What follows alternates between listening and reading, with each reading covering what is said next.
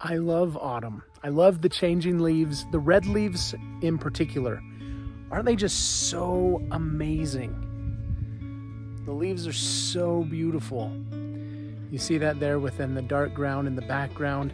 And then yet right over here, we've still got a bunch of green leaves, reds, oranges, but it's so beautiful.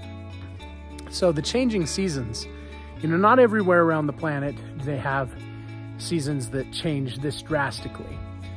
But the beautiful thing about change is that it keeps things fresh. It keeps things new. And so although I've experienced many autumns in my life, I've seen these leaves change several times already. We've been living here in this area for 4 years now.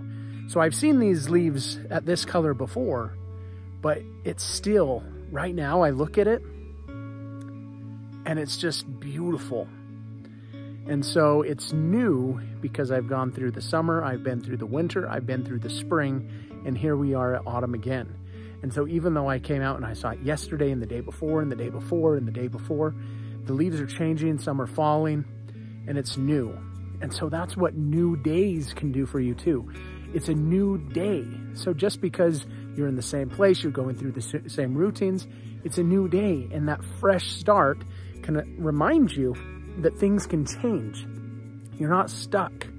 And that freshness, that new morning helps you to go, okay, something's new. I can get through this.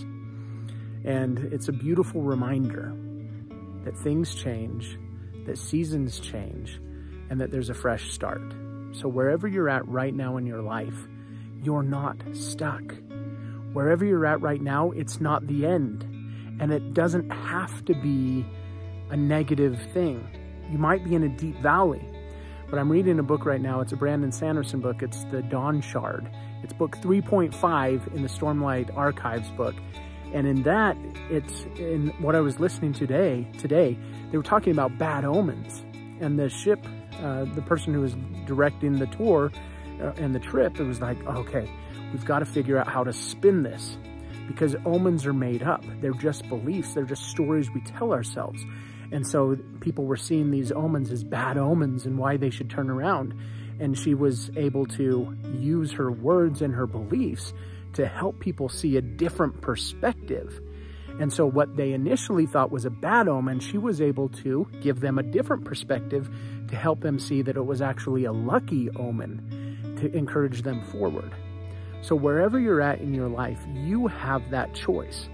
You can look at it as unlucky or lucky. It comes down to your perspective.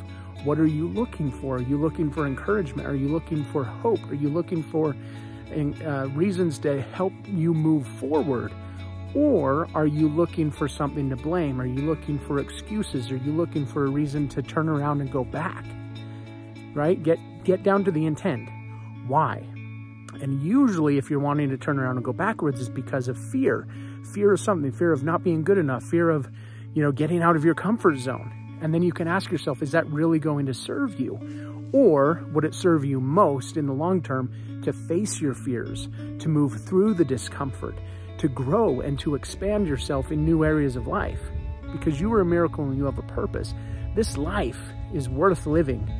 It's worth experiencing life in all the different avenues, recognizing that you can do whatever you set your mind to, whether you believe you can or you can't. Either way, you're right. You are the author of your life.